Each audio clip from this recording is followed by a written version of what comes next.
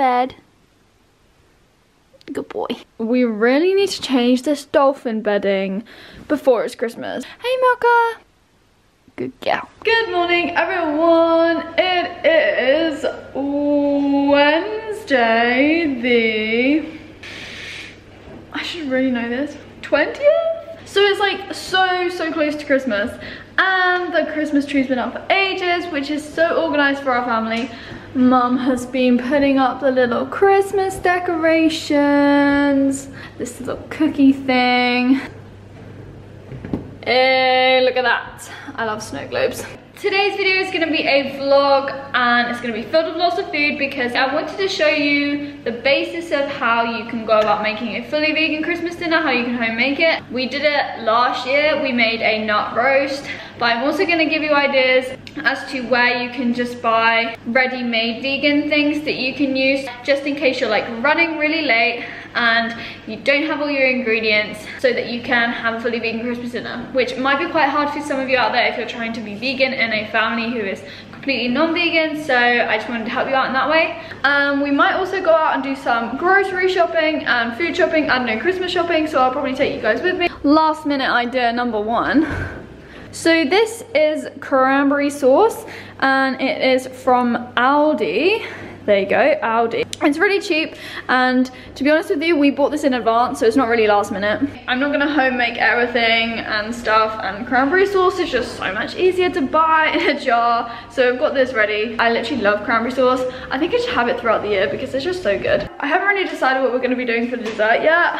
I'm still working on that. I saw this cheesecake recipe the other day and it looks so good. I'm not gonna make mince pies as well because Mum knows where she can get them. So basically Mum hides things in the kitchen all the time to like stop my dad eating them. I don't know if anybody else's parents do that.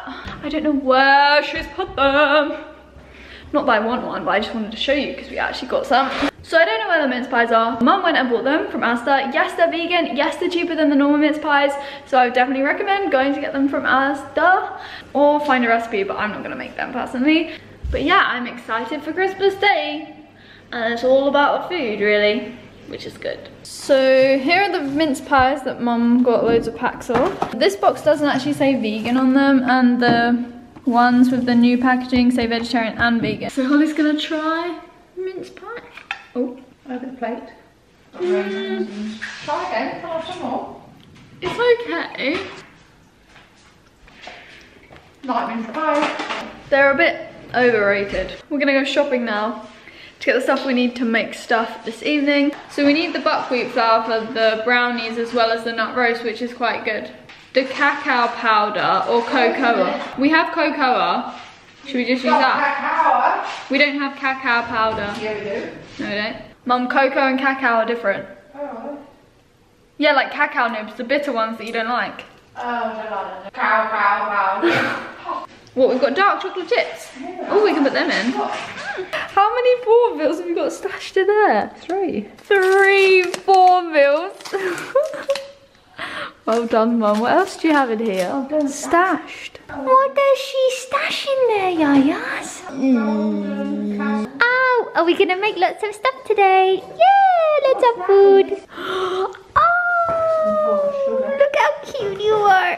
We need these, baking powder and bicarb of soda. No, I don't think we need those in the brownies.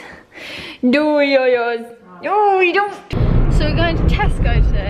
I should actually be driving, by the way. You can't be doing that as well. I should be driving because I can actually drive now, which I forget. But anyway, this is my Ben & Jerry's voucher, which I got during term time because I won this competition thing. Well, I was a winner. So I got this free Ben & Jerry's voucher, so I'm going to go and get one of the vegan ones. And I think I'm going to get the peanut butter one. I don't know what it's called, peanut butter and cookies or something. Because that one looks so good. And I put my hair in spice buns as well. Because my hair just looked a mess. Cinnamon buns. We've been looking at so many recipes. Mum thinks they look like cinnamon buns. Tesco's finest clementines are very Christmassy. 29p. Alright, no. Yep. Do we want any of these potatoes? 29p? Bargain. Oh, and parsnips, Mum. We can get parsnips here for 29p. Oh god. And Brussels! Yes. 10 kilos of rice. This is Ollie's heaven. Should we get it? No. Yeah, rosemary. Black beans.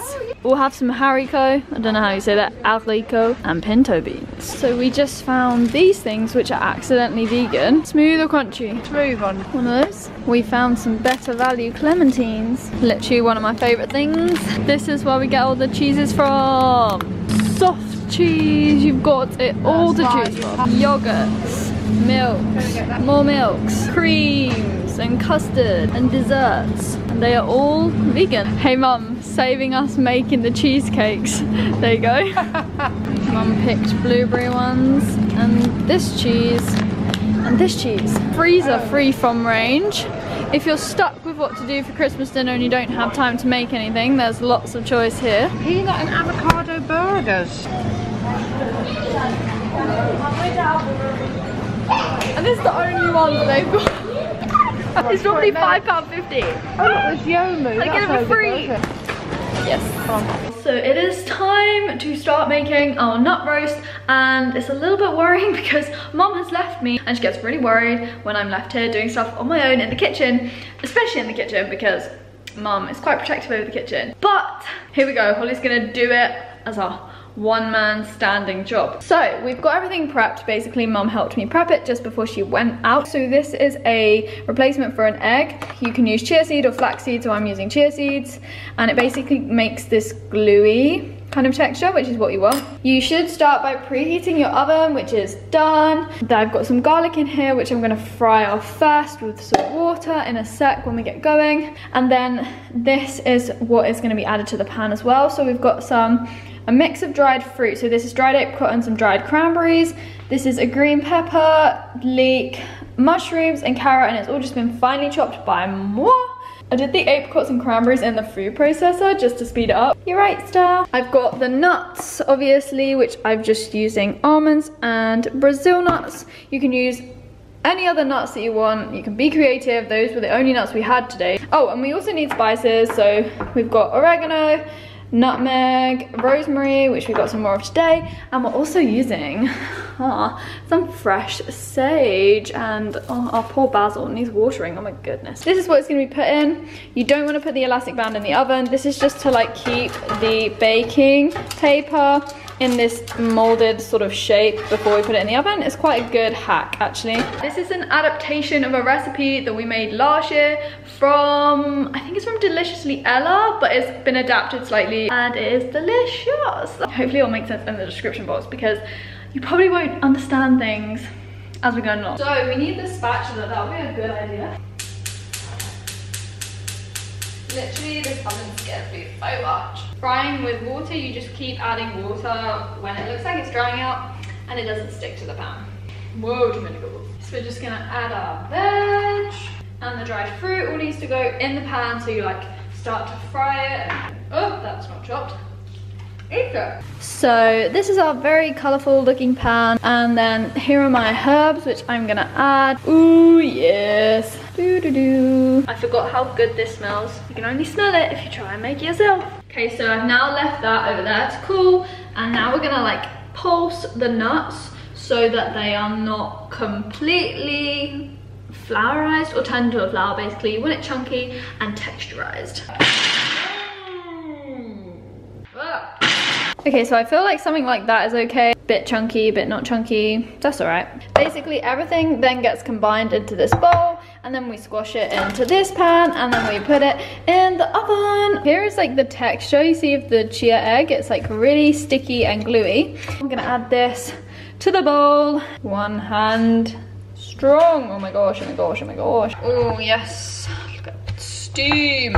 So the key now is just to like mix it really thoroughly. Last time we did double this recipe. Wait, why didn't, there's no buckwheat flour. Oh my gosh, oh my god. Okay, so we've added the buckwheat flour. That was literally so close. The ingredient that we bought in summer, ready for Christmas, I almost forgot about. Now you just push it down. Oh, not like that. Oh yes, look at that. So now it's just gonna go in the oven for 50 minutes. Just remembered to take the elastic band off. Okay, so I'm also trying to make a dessert kind of thing. It's not very Christmassy. What do you want, Burley? What do you want? He's hungry. Wait a sec. So I'm making these chocolate peanut butter brownie things. It's not really Christmassy, as I said. It's not really traditional, but we felt like making them. We saw the recipe online and we were like, let's try and make those. From my bowl, Caitlin, it's one of her recipes. It looks really good, so we're gonna try it. We've got these kind of ingredients. So we're using buckwheat flour again. We're using cocoa powder instead of cacao powder because we don't have that. Fruit syrup instead of the rice malt syrup. We're using some peanut butter. We should really be using the powder, but I'm hoping it's gonna work with just like liquid peanut butter, but we'll find out. Black beans, which we got today in Tesco, and these are like chocolate chips, dark chocolate chips. So Burley, get off. Gosh, this is what happens when you're cooking. Burley, with a hungry cat, get down. I'm trying to cook, get down. Burley, you don't like black beans. Please, get down. And then I'm combining everything in the food processor. So here I've got the chia seeds. Oh, I didn't say chia seeds, but we need chia seeds. The flour, agave, and then the cocoa powder. Oh yes. This texture though is so good. I kind of improvised with the sauce because we didn't have like peanut butter powder, and I decided to put dates in and it didn't blend. But it looks quite good. Woo! Is it gonna be good? So here it is, people. The nut roast. But we haven't like made a proper roast on the side. He's like, what were you cooking up, Holly? Nut roast. Okay, let's get it out already. Yeah, Holly. Oh, look at that. Moist, yeah, it's quite moist actually. Holly, good. Get them close up shots. Yeah. We didn't make a vegan Christmas dinner, as I said. We're saving that for Christmas Day. But Mum found this gravy that she's gonna do. It's vegan, so you can make gravy, or you can just get this stuff, which is really easy. And then we will do on Christmas Day, like obviously roast potatoes, roast veg, I don't know what else. Cranberry sauce, we need to get the cranberry sauce. Our Bess's. But yeah, our main event is definitely the nut roast. Is that good? We also had our brownie that came out. I don't know if it burnt a bit, but so good. The date sauce thing made it like caramelly. Look, does that look good? Or does that look good? I think it's good. The sauce is good. You're right, Mr. Burley. Yeah. I hope you enjoyed like coming around grocery shopping with me and my mom. I hope you got some Christmassy kind of meal ideas to try and some inspiration for that. In the description box I will leave the recipes that I tried out. So the nut roast, I will leave that down below. I'm sorry I didn't make a full Christmas dinner. I just thought it would be nice to just show you the nut roast. And actually the brownies, I was gonna say, it sounds weird to add beans to them. At first you're like, beans in a brownie? But actually they make the texture so moist and so much like a brownie. You can hardly taste the beans at all. I think next time if I do it, I will add some more agave or something, cocoa or cacao, to make it a bit sweeter and a bit chocolatey, a bit more chocolatey. But overall it was really good, and the nut roast again was literally amazing. But yeah, I hope you enjoyed this video guys, and I will speak to you in my next one. Please like it if you did, comment whatever you want down below, and just subscribe if you're new around here for videos every week. This is a Christmas themed video, so I may as well say Merry Christmas or Happy Christmas to you guys now. Enjoy that one day that comes around really quickly every year and goes by in a flash. Bye! Say bye. When I said that the nut roast was the main event for the Christmas dinner, I think the sprouts are. You've got to have sprouts for Christmas dinner. This sprout tree is almost better than the Christmas tree. You have to eat sprouts, and if you don't like sprouts, make the Christmas 2017 the year that you enjoy sprouts, because I literally love them.